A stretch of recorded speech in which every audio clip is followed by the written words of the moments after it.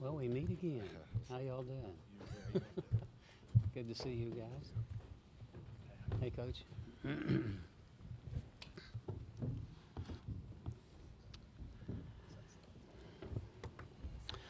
Okay, we are now joined by the Blue Devils of Duke University, Coach John Shire.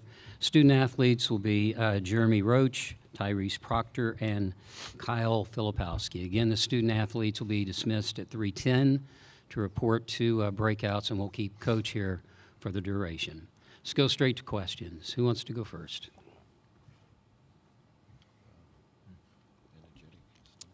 Okay, I was starting to think we had a bashful group today. All right, here on the left side, on the aisle. Yes, Rob McGlann for Inside Pack Sports. Obviously playing a familiar opponent, you don't have the, it's kind of a different, you don't maybe need to scout as much. How's the approach for this different than maybe it would be if it was an unfamiliar team? And that's for everyone. I think the approach is the same, for every team. Just a tournament, you got to lock in. It's a quick turnaround. You want to make sure you're on top of your game. Just with the scout, the play call. Just with even us, just watching that game back, just finding stuff that we did wrong, finding stuff that we did right. But I think just focusing on ourselves is the biggest thing going into this game. NC State's a great opponent. They're playing their best basketball right now. They won 8 in a row, so they're here for a reason. So we just got to go out there and compete. Yeah, I'd agree with Jerm. Not changing the scout. It's good that we got 2 games under our belt against them at a neutral site and at away at NC State. So I think just getting familiar with how they play and DJ down low and how they have sort of 2 different teams when he goes out and when he's in. So I think it's been really good of how we've gotten to play them twice, and we get to play them a 3rd time now. Yeah, it's great having that familiarity with them, and already having a sense of their style. But yeah, just we're doing a great job with how things been going lately. We're gonna keep the main thing and keep doing what we've been doing. You said everybody. Do you want Coach to respond to that as well? Okay. Well, it's unique, obviously, the fact you've played them twice in the last month. But it's the same preparation for us as a staff last night, watching film, watching our games back against them. Clearly, you don't have to get familiar where it's a new opponent, because for me, I'm always, whoever the first game is, I'm all the way in. The staff is getting ahead. So you're very familiar, but they're familiar with us too. So it's unique, but the preparation is still the same for us. Okay, here on the left, toward the front. Yeah, this is for Kyle. What's the biggest key to limiting DJ Burns in the post, as well as Mohamed Diarra, who's really been a force on the glass in the last couple of games for State?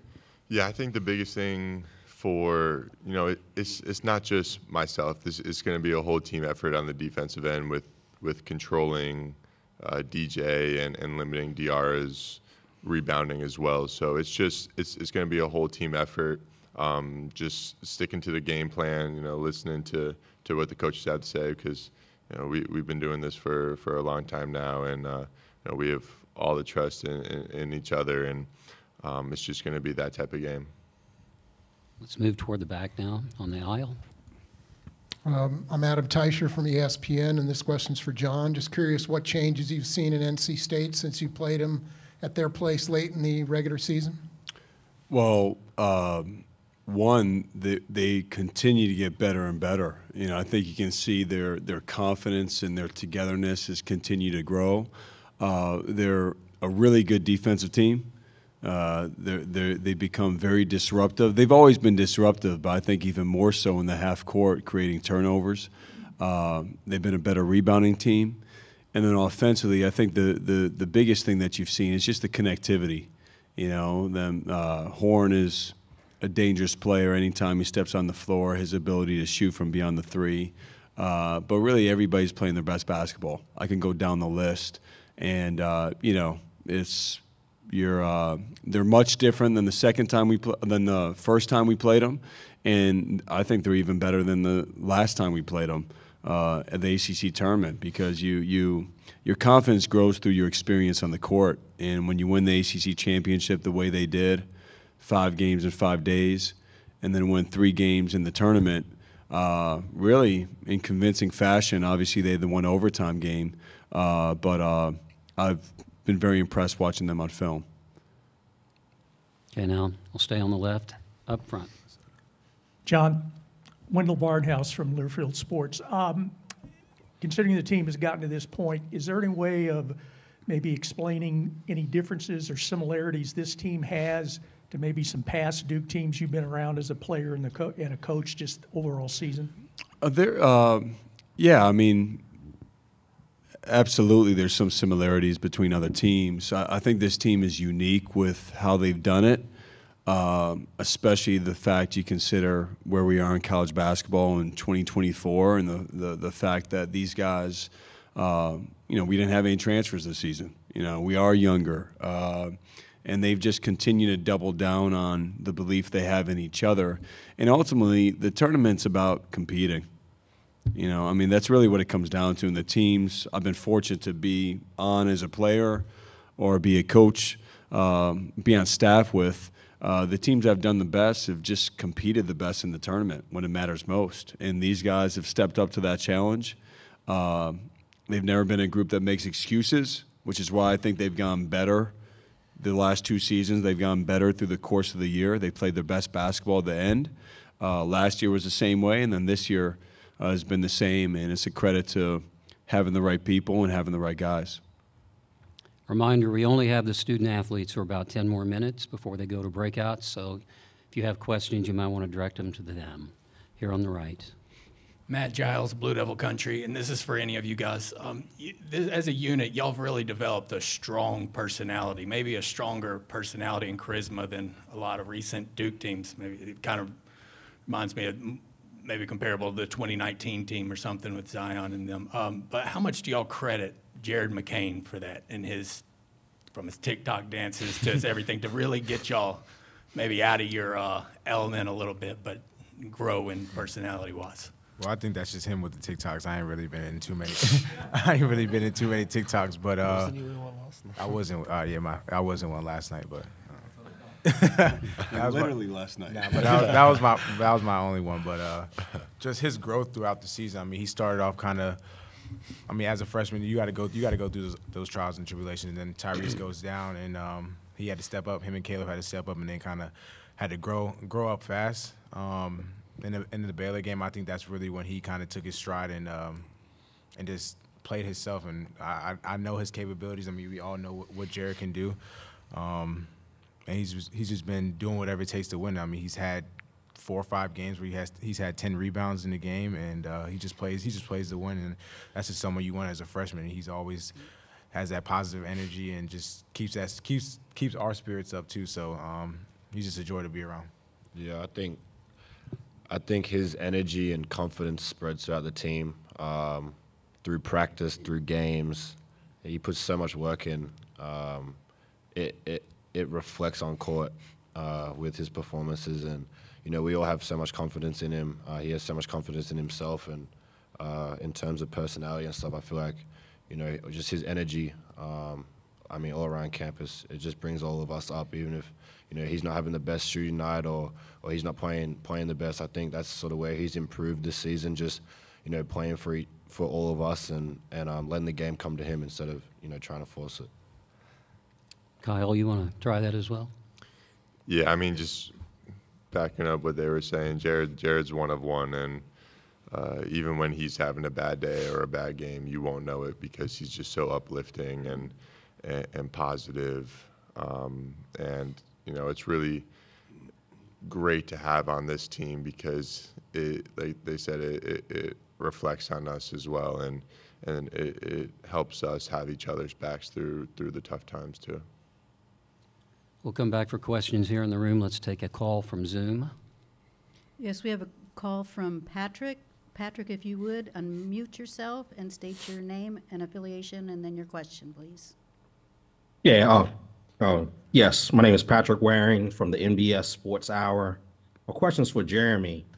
Jeremy, of course, being from the DMV, I just wanted to kind of ask you. I mean, obviously, you've experienced success at this level already, but just can you kind of talk about how being from the area has prepared you for moments like this? Well, it's the best area in the country for basketball. We just got to throw that out there right now. I don't care what anybody says, West Coast, New York, New Jersey. DMV has the best the best basketball in the country.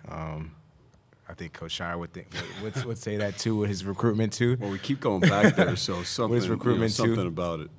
But I just think the competitive edge and just the leagues like the high school leagues that we come from, the WCAC, the IAC, all the Catholic leagues around. I mean, even the public school leagues like the DC public school leagues. I mean, they just prepare you for these moments.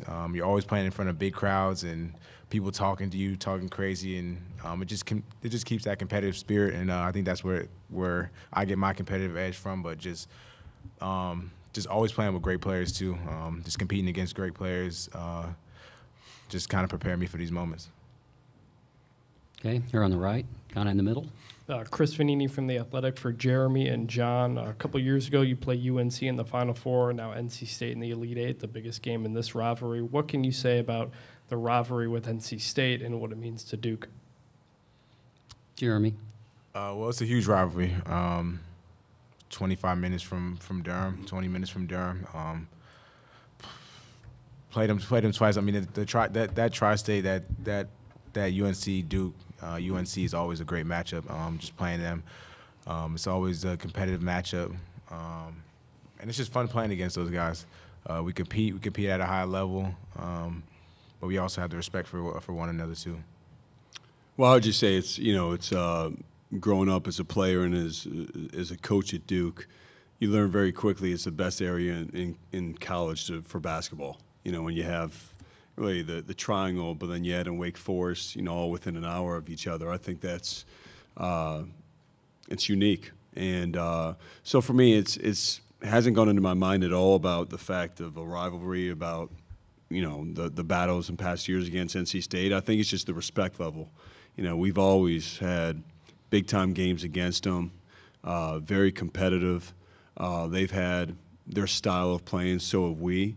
And, it's going to be a big-time battle regardless of whether it's an NCAA tournament, ACC tournament, regular season game. There's always a lot at stake, and this is no exception. Toward the front on the left. Tyrese Wendell Barnhouse from Learfield Sports. Coming from Australia, you obviously knew about Duke, but when you got here to Durham, did anybody talk to you about how everybody hates Duke? I mean, you play outside of Cameron, and you guys are the team everybody wants to see lose. Yeah. Did anybody like Jeremy or anybody say, "Hey, look, get ready for this because it's really kind of tough"? Yeah. I mean, I knew about Duke, obviously getting recruited and stuff like that, but I didn't realize how hated we were until I actually got here and experienced it firsthand. Guys prepared me for it and stuff like that, but I mean, going through it firsthand, I mean, you see it for yourself, and I think it just gives us an edge and gives us, that edge throughout the whole season and allows us to play our best possible. Have about 5 minutes remaining in our time frame with our student athletes. Here on the left now.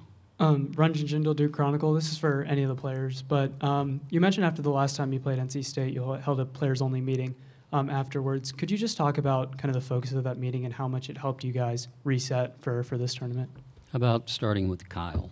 We're not really going to talk about that meeting like that as players only, but I mean, it was definitely a good meeting, definitely a lot of words, meaningful words that came out of that meeting.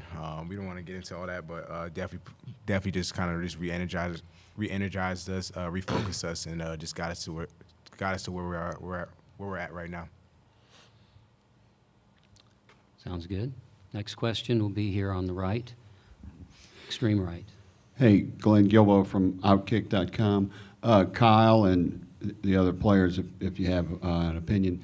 Do you get to watch much of the women's game, and what do you think of the women's game, particularly in the last year or so as it's on TV more and maybe some of the personalities? Yeah, I mean, I think it's been great what's happening to women's basketball for college, and just them getting more of the popularity and people giving them the respect they deserve has been great for basketball in general. And just, you know, they're playing the game they love just like we are, and they deserve just as much as we do. So just seeing that finally start happening and them getting more credit is great to see. Tyrese?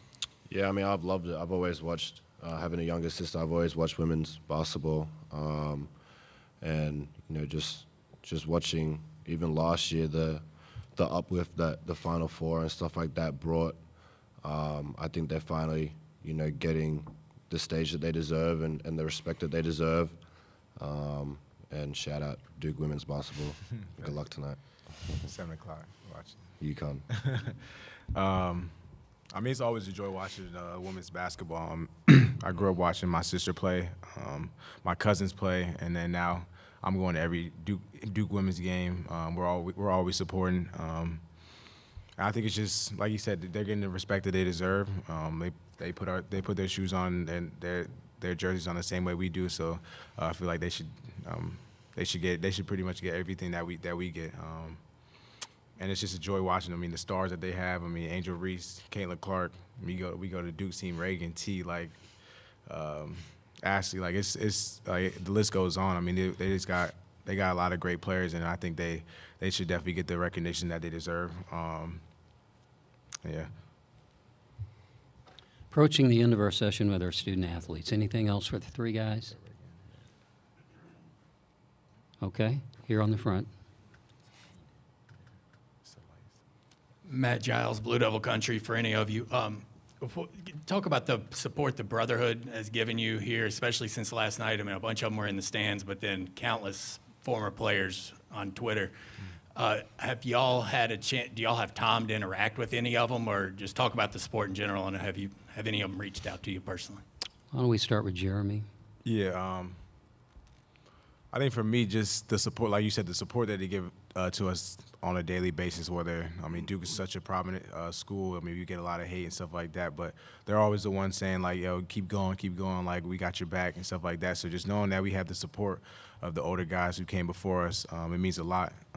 It makes us want to play that much harder. But, I mean, guys like P, like Mark, Trev, Wendell, like Matt Hurt, like those guys, I still keep in contact with them, like, on a daily basis. So their support means so much to me, just the confidence that they give to me. And then guys like Quinn and Emil Jefferson, who's been here too. So just there's those guys. I mean, they mean so much to us, and the support that they give us, it means a lot. Yeah, I agree. I think just the support, and that's why we came to Duke. It's outside of basketball and the networks and relationships that you form while being at Duke, at K Academy, and events like that. Something that you can cherish forever and keep in contact, and everyone's supporting, everyone's always reaching out, telling us what they see. I mean, it's just great because we trust one another. They've all been through the same road we're going through, and some advice will never hurt. Yeah, I mean, like they said, they've gone through this experience before, and it's great to get feedback and support from them as well. Just them cheering us on, because there are so many people rooting against us. So just that brotherhood connection does run deep, and it's great to have their support. Okay, it's 3:10. We will dismiss Jeremy, Tyrese, and Kyle to go to breakouts, which for media is right up the steps and to the left. And that will go for 15 minutes. Thanks for coming, guys, and good luck tomorrow. We'll see you then. Let's go to questions now for Coach Shire. And we have several hands up, and where are we going first? Let's go on the right side over here, Coach, by the curtain. Kyle Boone with CBS Sports. John, you guys have obviously done a really good job recruiting, particularly if you look at the recruiting rankings, you get 5 stars, McDonald's All-Americans. But this team is obviously more than just talent. It seems like they've really clicked. They like each other. Maybe that's a little bit of social media that you see from them dancing. How much do you consider personalities and kind of team fit when you're recruiting for Duke? Because you could just kind of go down the line and say, I want this 5-star, I want this 5-star. How do you kind of consider that as you're trying to build a team? It's as important as anything. Just the personality, the makeup from a character standpoint. Obviously, off the court, but then the competitiveness you have to succeed at Duke, and the mental toughness. Feel it has to be at a high level. And so for us, I learned very quickly coming on staff, you have to say no more than you say yes. And that's being a former player, I feel even a greater responsibility for the guys that we bring in. Talent's never going to be enough. You have to have chemistry. You have to have guys that want to unpack their bags and be all in for the time that they're at Duke, whether it's a year, whether it's 4 years. And so I'm fortunate, when we recruit too, it's full disclosure. And so we talk about who else we're recruiting. We put it all out on the table, because all of a sudden if there's surprises along the way, or you don't have the buy-in that you need to from the beginning. And it gets harder to do that when you don't know who's coming back or who's, leaving and all that. But we still do our best to be transparent, and here's the way it looks now. And I think that's created a great togetherness for our group, just to stick with it and stay together. Okay, Coach, let's go in the back now in front of the TV camera. Hey, John, Luke Ducock from the News and Observer. I know you said that there's not a lot different about playing state here as opposed to other times, but you guys did go through this 2 years ago. You did play Carolina in the Final Four. That is different. I mean, it's a different venue. It's all a different environment. What can you, and to a certain extent Jeremy, sort of take from that experience of playing a team you know so well? There's such deep feelings on the national stage. What can you and him kind of take into Sunday that you learned from that? Well, I'll say two things with that. One, it feels different to me because there's not such a long time in between, and 2 years ago there was. So there's a lot more you can think about. There's a lot more that can happen in between the two games that you play. I'm talking about the game versus Arkansas in the Elite Eight. So then when we play North Carolina this year, so then the second thing for me is just focusing on the prep and just focusing on what you can control. It ultimately does not matter that it's a team that we've played twice. It matters, are you getting back in transition defense? Are you blocking out? Am I preparing the way that I need to? Like that's been my whole focus. And I mentioned earlier the thing that's makes it a little bit different. We just played these guys twice. They just played us twice. And so it's not like there's a lot of secrets, out there between either one of us. I think it's pretty clear both ways. You just have to execute it, have to follow the game plan. And, you mentioned what can Jeremy and I do. I think it's setting the tone for the prep and the edge you have to have. Okay, in the back on the right. Nathan Geese, USA Today Network. With conference expansion, you guys aren't seeing teams like NC State nearly as much as you had in the past. ACC's getting kind of a facelift after this year. Is there any significance to you to have this kind of game, this kind of setting with two traditional ACC powers playing with these kind of stakes? Haven't thought about that as much, but in a world of uncertainty and not knowing what the future holds, you want to take advantage of every opportunity you have. And, look, NC State, I've had as many battles against those guys as a player and as a coach, almost against anybody. And so the respect level's there. The history between the two programs is clear to me. But you have to put all that aside. You really do. You have to put it all aside and focus on what you need to do to win an Elite Eight game. But you want to take advantage of the opportunity when you're here. Media listening in on Zoom, if you have a question, please raise your hand. Coach, now in the back on the left side. All right, Lane Higgins from the Wall Street Journal. And, your opponent last night with Houston, is a team that's been one in the rankings for most of the season. And the team you're about to play is one that's sort of playing with house money and that, you're not even supposed to be here. And it's almost a little bit like UNC 2 years ago when they made that run to the championship game. prepare your team differently when you are facing a team that sort of has these, loose team of destiny vibes to it compared to a team that, maybe has a little bit more expectations and pressure about, where they expect to end the tournament? I think it's important for our team to understand context and not just the X and O scouting report of a team, but also the mental makeup and where they're at. The thing I'll say about NC State is they went into yesterday's game, every game they've played, including ours when we played them in the ACC tournament, believing they're supposed to win. Like there's no surprises with them. Like they're not leaving the court celebrating. They believe they're supposed to win. And so to me, I know it's unorthodox how they've gone here, winning the ACC tournament that way, but you're playing a team right now that is as confident as anybody will play, including Houston. So although it's different how they've gone here, to me it's the same approach. And it doesn't matter if you're favored, doesn't matter what you're seeded. What matters is what you control when the ball goes up. And the further the season's gone along for us, the more that's been our talk and the more that's what we focused on. And we're not going to stop doing that now for this game. Inside aisle now. Noah Fleischman from the Wolfpacker. You talked about playing them twice, and you saw them at, their lowest point in the regular season, and then, now in the tournament. What does it say about Coach Keats and you as a coach, seeing how he's been able to turn it around and get the team to really buy in, over these last 8 games? Well, it's funny.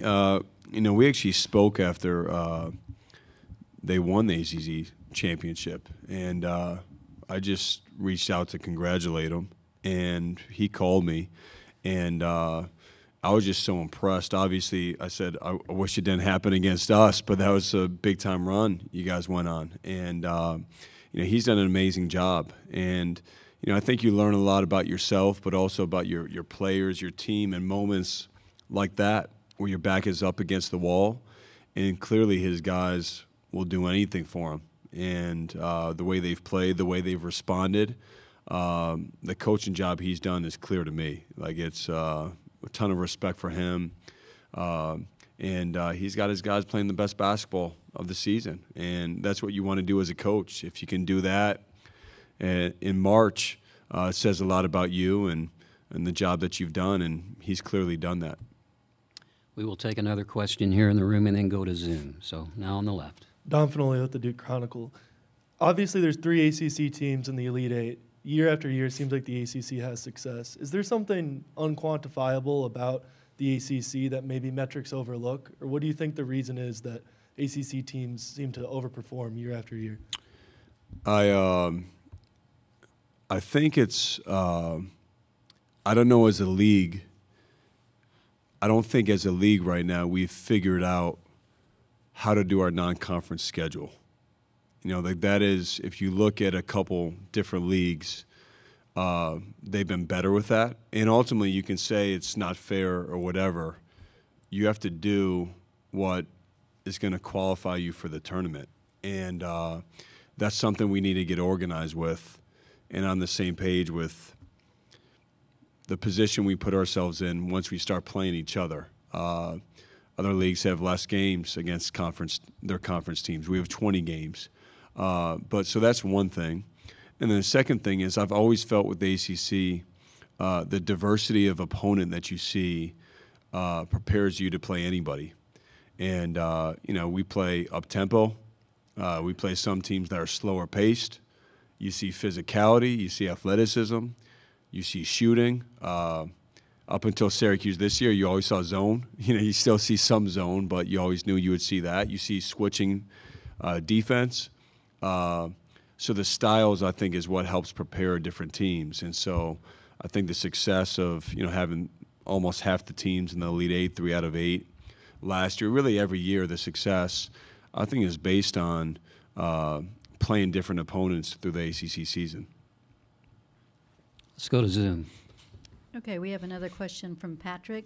Patrick, please unmute yourself and restate your name and affiliation, followed by your question, please. Hey, Coach. Patrick Waring from the NBS Sports Hour. I kind of wanted to go back to you. When I asked the question to Jeremy, I heard you say we keep going back as far as the DMV. Can you kind of share a little bit, just what you see in players from the DMV? I mean, Jeremy, of course, is there now.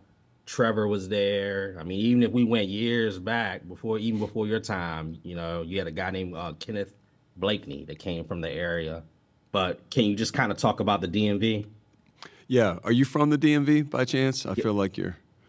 Yes, sir. Yeah, I respect that. And look, the history of our program, you can go all the way back. You can go back to Johnny Dawkins and Tommy Amaker. You can go to Grant Hill, Brian Davis, Nolan Smith, Kenny Blakeney. Obviously, most recently, Quinn Cook. You know, Quinn would, be so pissed at me if I didn't mention him. He's the ultimate DMV guy. But we've had a great tradition of guys from that area. And, Jeremy spoke about it, but the level of competition, how guys are battle-tested, that's always been something that's important for us. And most recently, you have Jeremy, you have Trevor Keels. We have two guys signed, Darren Harris, Patrick Gongba, who are just terrific players. They've gone to PVI, which is one of the premier schools in the country, playing for Team Takeover. So they're in big-time moments. So by the time they get to us, they're not afraid of competition. They're not afraid of the spotlight or the moment, which is half the battle. And so, we'll continue to recruit that area, and hopefully guys still see the picture and the vision at Duke. But it's definitely been one of the best places for us of anywhere. Okay, back in the interview room up front. Matt Giles, Blue Devil Country. Coach, the first three games here in the NCAA tournament, the points allowed is very similar to 2010 and 2015, holding every opponent under 60. So the first part of this question is, how does maybe this Duke defense stack up to those two or all-time great Duke defenses? And then I'm curious how often you use as an inspirational tool past Duke games, signature wins, like the UNLV game in '91. Is any of this required watching from your team? Or, do you require them to watch or learn some of this? Or is that healthy? Should they find their own identity? Yeah. To your first question about our defense, I'm just proud of what we've done. It's been you have to guard the ball first and foremost, and our perimeter, I think, has done a great job. Our back line has really moved well, helping each other. So that's been great to see. And to hold our three opponents to well below their season average, it's what your defense needs to do in the tournament. It needs to be elevated. And I don't know where it compares right now to 2010 or 2015, but I do know it's at the level that it needs to be to have a chance to win in these moments. And then each round you go, it needs to take another step up. And NC State is a heck of a challenge, and we need to do that. And then I always bring up personal experiences or past history of our program because I think it's important to understand the jersey that you're wearing, what it represents. Teams don't just play you for individually who you are. They play it for what Duke means and the success throughout the history of our program. Obviously, Coach K has taken it to a completely different level during his time. And so going into the tournament, I brought up my first experiences, playing as a freshman in Buffalo against VCU. I brought up great moments, too, that I've seen, that I've watched. We just actually shared back there with the guys. My first memory was the 92 team and then 94, which is, you look at the history of our program, 5 national championships. It can easily be more off one play, and it can easily be less off of one play. And so just using past moments to understand the value of every possession, like just being present in the moment. And that's been something I'll always talk about as long as I'm the head coach here because I'm so proud of the history, and you can't take for granted where you come from, what the guys before you have done to put Duke in the position it's in now. Have about 5 minutes to go in this interview session. Let's go in the back, and then we will come up to the front. Hi, Coach. Vashti Hurt with Carolina Blitz. Leading up to, I guess, this entire NCAA tournament run, it seems as if Duke was kind of playing an underdog role. Even nationally, people were picking JMU and then heading into Houston. Do you feel like your team has thrived in that space of underdog and maybe even proving doubters wrong? Yeah, I would. I'd be lying to you if I said our guys don't see that or if we don't see that stuff, right? It's impossible not to hear anything or hear nothing. So I think that's fuel to the fire for our guys and for our team. But at the same time, it's been a different kind of season. You know, like, I mean, the preseason, you know, people are saying you can't lose and things like that, and then it's so hot and cold. It's incredibly hot and cold how it can be, and you just have to stay steady. You know, I tell our guys all the time. They probably get sick of me hearing it, but you're not as bad as people say you're not as bad as people say you are right now after you lose. And I tell them after wins, you're not as good as people say you are. You know, you just have to be really steady. And so I told them right before we found out where we're going, I said, look, you're going to hear predictions on air. People are going to say what's going to happen in our bracket. It literally does not matter. 2010, they said we'd be the first 1 seed out. We won the whole thing. Last year, I think a lot of people picked us to win it, and we lost early. I could go through each season. It's why nobody's ever had a perfect bracket. There's lots of reasons, but you can't predict. You have to focus on what you can control. And so I don't know about what our players would say if they feel they're the underdog or not. But I do know they're proud, they're competitive, and so when people say they can't do something, I think that gets them more motivated to prove people wrong, but also to do it for themselves so that they can win, they can accomplish what they want here. Closing questions now for Coach Shire up front.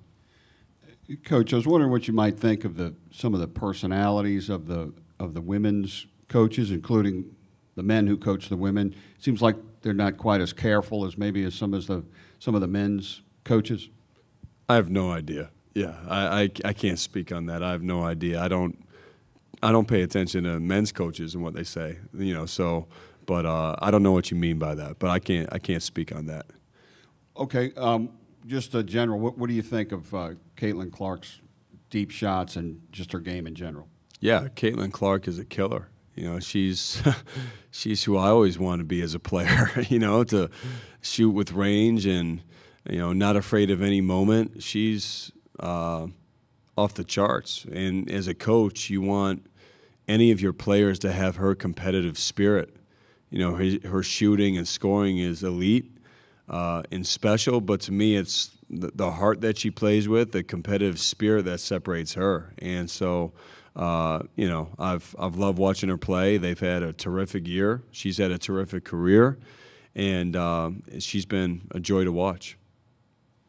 Coach, I think we have one on the left inside aisle. Yes, sir. Rob McGlann from Inside Pack Sports. State runs 7 players primarily, but they still find a way to kind of go 2-3 deep, 1 through 5. And then, of course, Burns and Horn are the key guys, but the other 5 seem to find a way to contribute every game. How unique is this NC State team from a coaching perspective to look at, and how difficult is it to prepare for this version of what the Wolfpack are right now? Well, I think you have to start with they've developed great role definition.